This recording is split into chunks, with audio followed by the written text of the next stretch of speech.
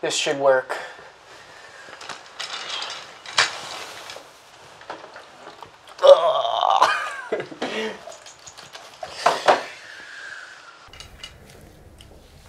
So, Melissa, Sammy, thank you so much for doing this. You two were friends with Heather, right? Oh, yeah. Sure. What kind of a person was she? Interests, things like that. Well, she was a creative writing major. Always had a book in her hand or some sort of art project she was working on. Art? Yeah, she liked painting. Mostly writing, though. That was her main passion. She loved, who was it? Gillian Flynn. That's right. Kinda ironic, isn't it?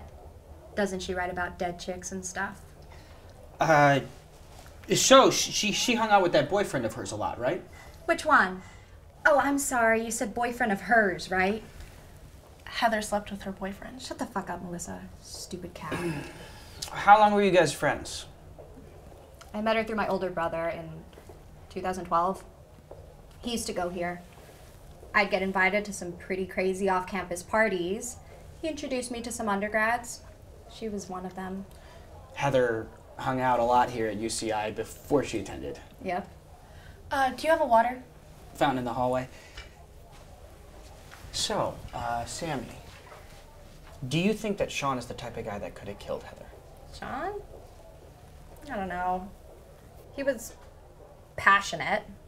She loved that about him, even if it ended in tears or bruises. He got physical? A couple times. She had a big bump on her head last year. Told us not to worry about it. She wasn't much for opening up. Except through her writing. Right. Right. Actually, do you have any of her writing that I could maybe have a look at? I do. I'll email some PDFs tonight. Perfect. Thank you. I really appreciate that. So, ladies, just one more question here. Have you ever heard of the Waverly Butcher? Oh, the killer guy with the eyes? From the 2000s? He was kind of cute, right? This is the 2000s. It's the 2010s. Don't be a bitch. Yes, that's the one. I just know he killed a handful of girls for like 10 years. Left them to bleed in random fields throughout the state. Now he's in jail. He had this whole place on edge for so long. It's almost like we forgot how to behave normally. Heather was fascinated by him. But then what man didn't fascinate her? What's he got to do with this anyway? Nothing. Just wondering. Thank you, ladies, for your time. No problem.